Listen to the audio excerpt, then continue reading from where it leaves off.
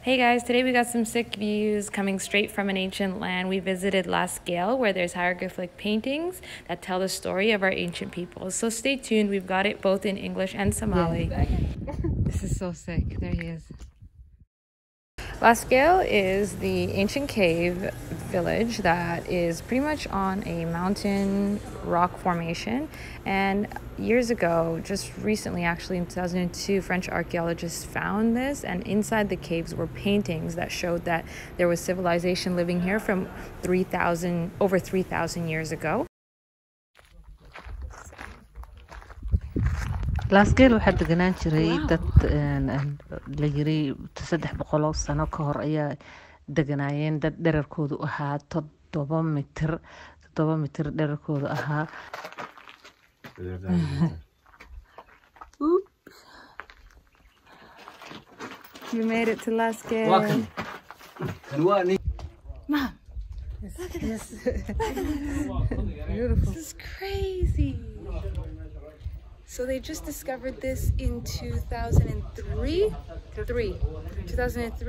French archaeologists, but now it's just a total, like, it's been existing. It's one of the oldest in Africa.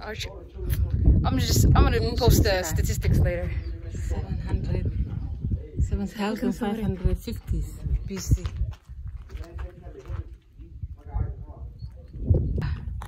This used to be a home. You can see some paintings inside.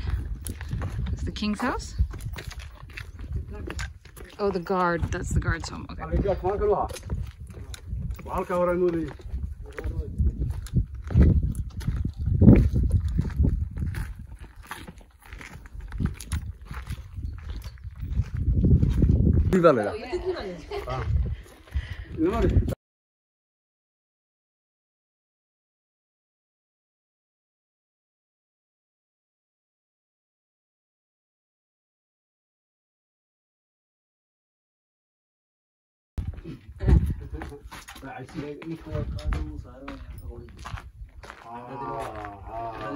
Officer's getting a better tour than us.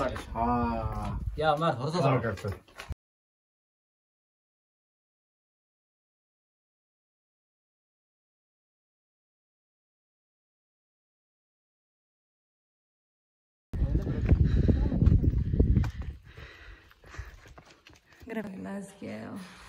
It actually wasn't that difficult to get here, huh, Mom? It was not difficult to get here. It's just 40 minutes east of Hargeisa. Yeah. But I think the hard part will be climbing. Yeah, I think so. See how this goes.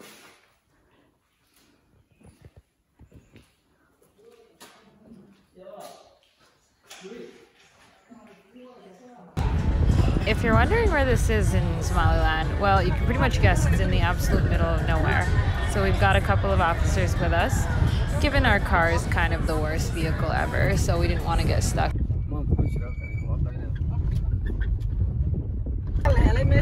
point. So all the payments you're making, and they can't even make a road to lead to the place. He said all the money you're paying for the tourism, like, to enter the national area, and they can't even make a road.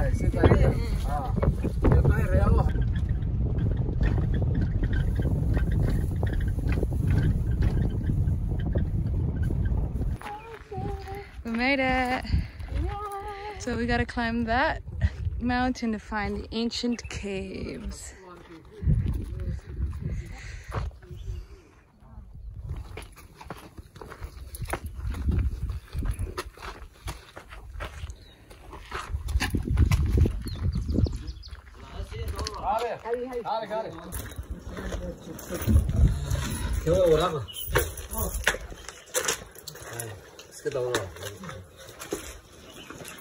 Museum.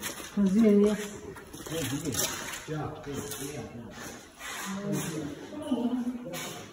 The history is So this is the first museum spot, information center basically, and telling us all of what you're gonna see. That's the location. in between Hargeisa and Berbera. And then here it says that it was main purpose shelter. And then here, these are the figures that are drawn on there. On the wall. Somaliland style bovine. Those are the cows they used to hold. Okay. People who used to live here.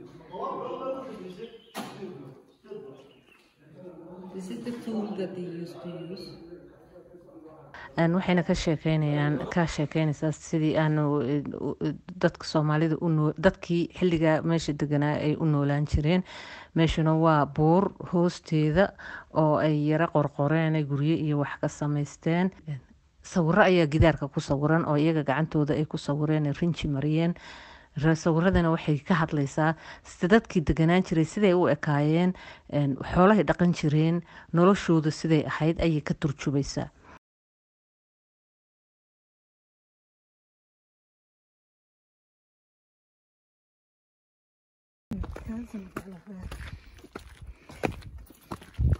Okay, charanjar bay leedahay. Good.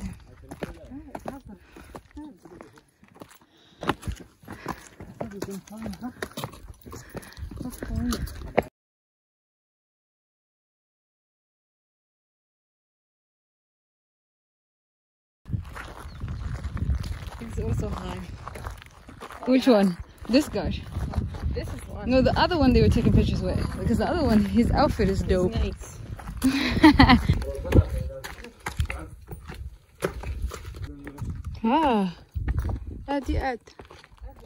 The view back here is even crazier.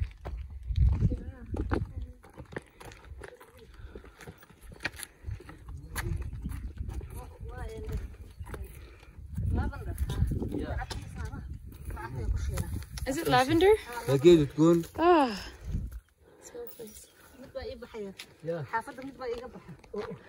Whoa, there's so much more. Hi. Yes.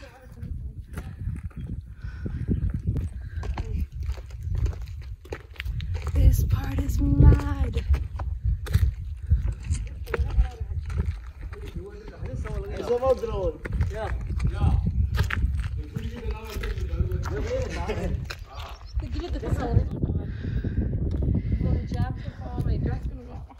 This is crazy.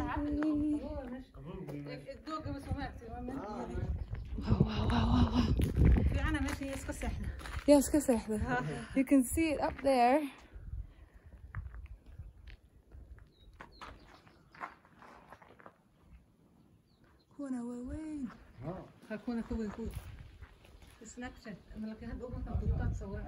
But I should do the pictures as well.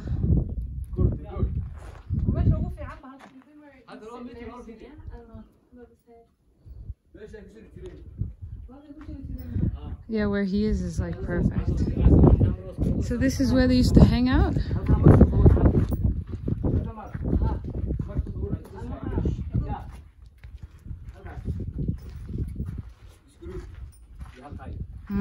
What do you say? That's where you take a group shot. Do you want the flower?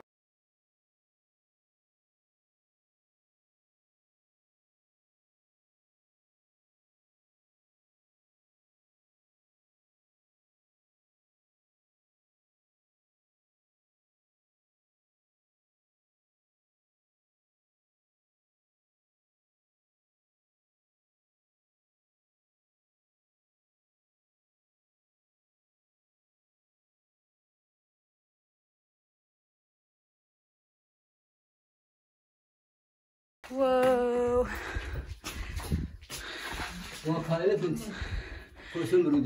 Elephants. Marodigana waa kuwan. These are the elephants. Cows.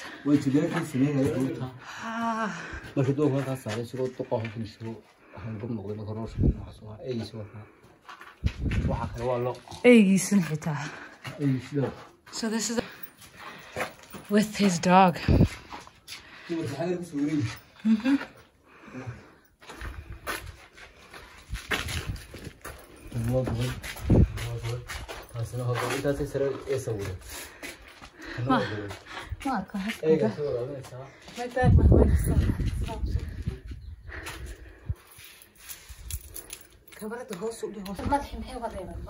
صعي وكان لوكتي سيدن بوتن تهرن وتا مدح سوق جيسي هلكا اجري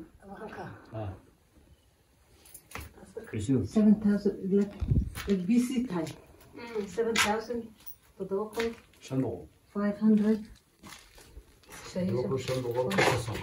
كونتر 50s كارت التليفون يهي كارت يهي sample BC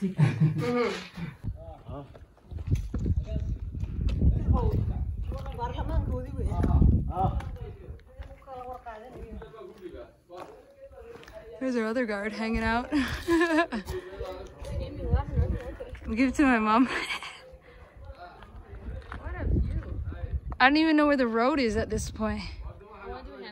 So bad. Oh shoot. 6 meters tall. Say u gaarin talo. Dhagxaan bay koreen. Say This was natural carve. I know, but say u gaarin paintings. There's older ones we're gonna go to. Okay.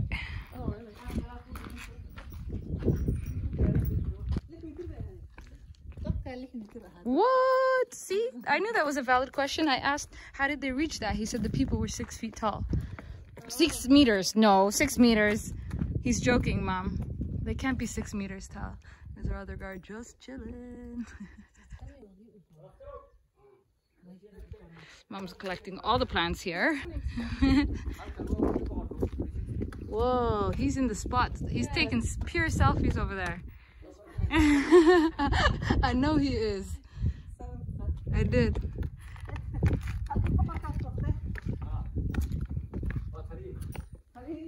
Tali's spot.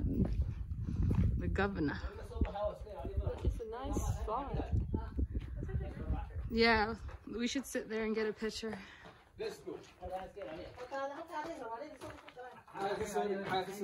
Wow, were there bats in here? Okay, come.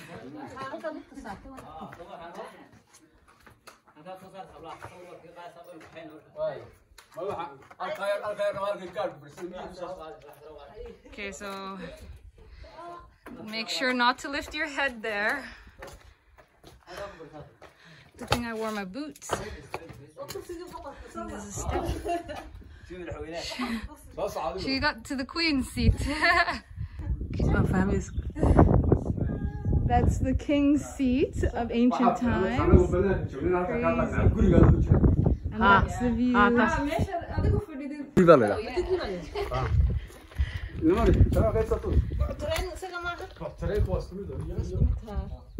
This is where we're supposed to walk. Not quite through that little hole he was describing. Oh, that's what he thought. Yeah. This is so sick. There he is. Oh, okay, okay. This guy's telling us we're gonna fly down cliffs and things. I'm like, how are we gonna go down there? Oh, there's the stairs here. Super high. I know, you'd actually be cracking right up. He's the tour guide, but he's telling him where we need to go. It looks like there's a door up there or something. It looks like there's a hole. Oh, yeah. I need a whole photo of them. I can get confused.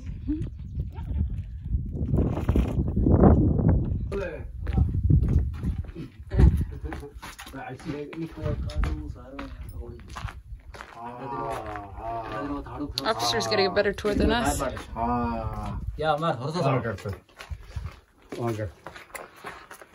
taranku weligeed jiray taas waa dibigi taasna waa dibigi markaa way goonaysaa waa kuwa caani ku shubay halkaa kaayr loo ka dhashay markaa loo way goonaysaa isku saaran yihiin oo dhigaysa What did they say? Then this one is Unborn. that Pregnant. didn't give birth yet. Oh, pregnant. Okay. These two are two cows mating. And this is the baby. This little one. No, yeah. So that's the story. Okay, so yeah, they're mating. Then they're pregnant. And then there's the baby.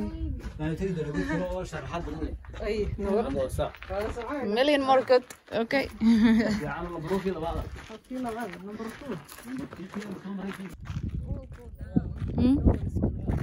Exactly. So that's why we needed 2 guards, except this guard's taking over the tour. he's not even waiting for us. He asked the guard what's going on here, and then he told him the whole story. By the time we got there, he's like, okay, Shamus, you translate.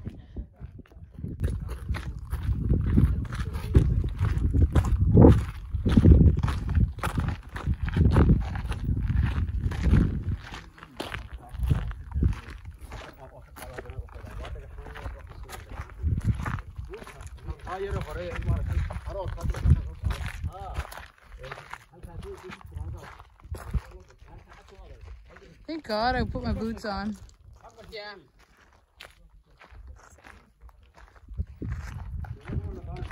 Wow.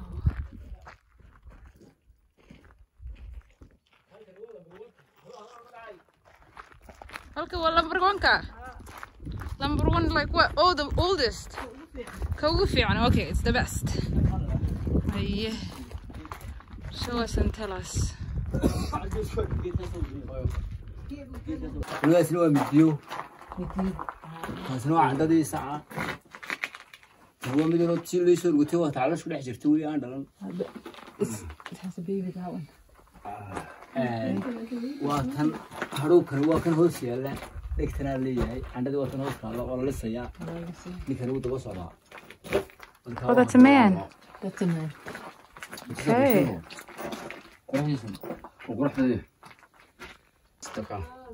Baby inside the tummy of the cow. Where's the? This one is the Yeah, what's that? the dish to milk it. Milking the cow. Okay. The cow. Sit there. That's the man who's looking after. Right. I'm a 6 meter tall guy. جيت محلو يا بيجي جيت هاي محلو يفكر ما ايش بيقولوا Well, cause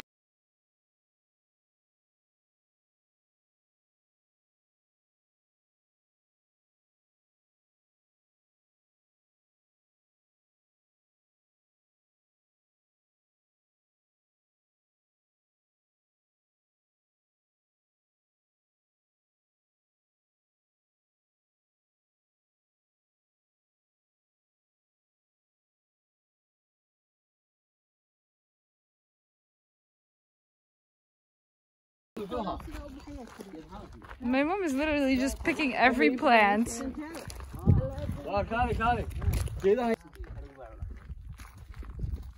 Our ancient cave tour turned into Mom's farm. وقف كلا ما يواسقي.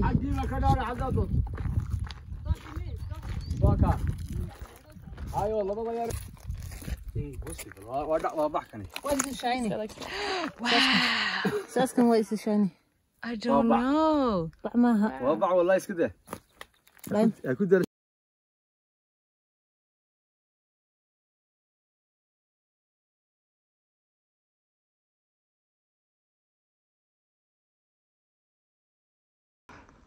marka cid alle cidii Hargeysa fasax u timaadaa way soo daawan karayaan meesha waa meel Hargeysa u jirta ilaa iyo 20 daqiiqood oo gaariya drive ah. Guys, hope you enjoyed that video. Not gonna lie, Mom and I don't have the best knees, so after all that hiking, I hope you guys enjoyed the views that we brought to you. Please be kind, hit that like and subscribe button, and share this. Send that to your auntie via WhatsApp. Auntie or other, to be honest, whoever it is that you visit in Somaliland who is too lazy to take you out hiking and enjoying this beautiful land.